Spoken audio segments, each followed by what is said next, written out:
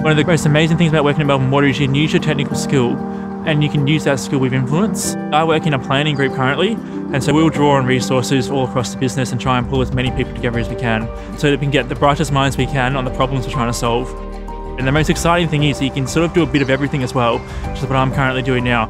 I've been really fortunate to work in the operational space at Melbourne Water, as well as in the planning space. We're looking at a way we need to modernise all of our assets to meet the needs of the future. For example, I've been heavily involved at the Western Treatment Plant. The thing that really amazed me about Melbourne Water is just how much everyone cares. People check in to ask how you're doing, and that's something I really value. So there's an immense form of pride and responsibility in that, which is a great way that you can use your technical skills to influence those projects and the direction of Melbourne Water.